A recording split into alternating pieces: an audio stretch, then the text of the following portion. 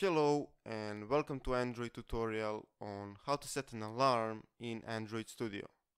This is how our application is going to look like.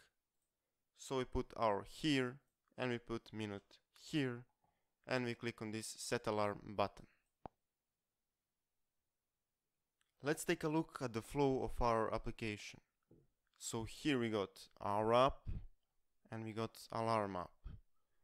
When we click on this set alarm button, we send an implicit intent object to Android system and we ask for permission to use alarm app, and also we send some extra information there. We send hour, we send minute, and we send an action. In this case, action is set alarm, and because of that we get this alarm created here. Now let's create a new project. File, new project. Now name your application however you want. I'm going to call mine alarm tutorial and click on next. Make sure you choose empty activity, next, and finish. Okay, so first thing you need to know is that you cannot just like that open your default alarm application. You actually need to have a permission. So open your manifest file and type the following: uses permission android.alarm.permission.set alarm. I'm actually going to put this in the description, okay? So now let's create a layout. Just delete everything that is this hello world text view and change layout to relative layout because it's easier and faster, okay?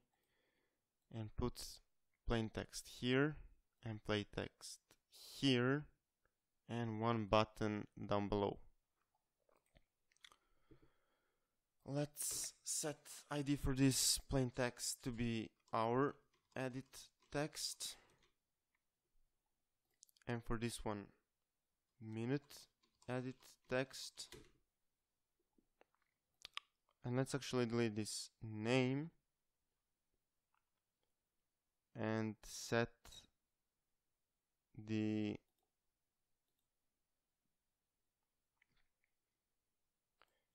input type to time, and also here delete this name and set input time to input type to time.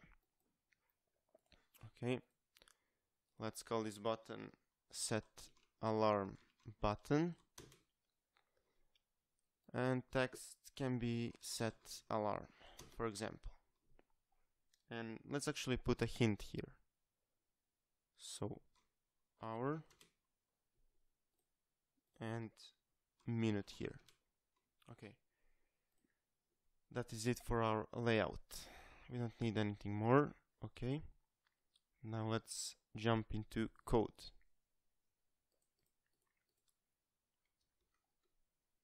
Now what we want to do is to create variables first. So edit text, Alt enter to include this, hour edit text, and one other one, minute edit text, and let's create a button. Alt enter to import button, set alarm button. Okay, now let's initialize these guys. So hour edit text equals to cast it to edit text, find view by ID, hour edit text, and now I'll do the same with minute edit text. Minute edit text equals cast it to edit text, find view by ID, minute edit text.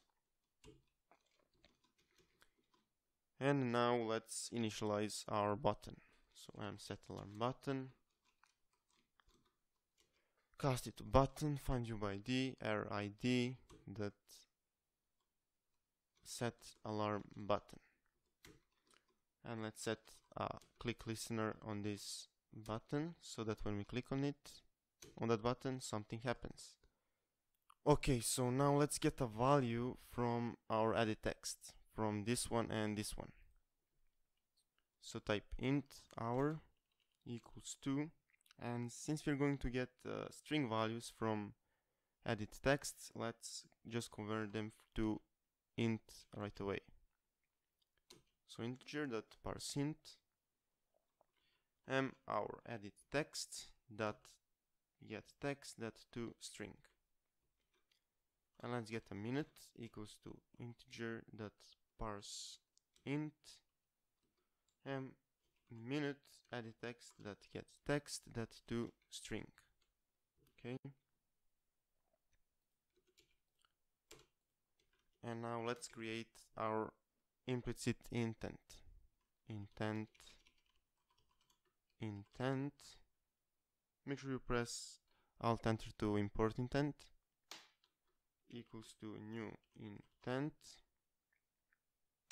And in this intent, we want to put alarm clock that action set alarm. So this is the action that I was talking about. And now type intent, put extra alarm clock that extra hour, and second parameter is hour. Now again type intent that put extra alarm clock that extra minute and put a minute. Now as you can see here, when you type intent put extra and you type alarm clock that extra, you can put days here, is PM, length, message, ringtone, so you can play with that and just customize your alarm. But for now we're just gonna use hour and minute because it is simple. Okay, and now what we want to do is to type start activity and pass this intent. And this is basically it, but one more thing, because you can put, for example, hour 55, and that is not possible. Let's just make some constraints with if statement. So if hour is smaller or equals to 24 and minute is smaller or equal to 60, we can start activity and pass this intent out, and if values are not possible, then nothing is going to happen. So let's start our application now. And this is our program. So let's actually try to put some impossible values to see if it is going to work. And yeah, so nothing. So let's put something real, set alarm, and as you can see, it is working. So that is it for this tutorial. Thanks for watching and have a great day.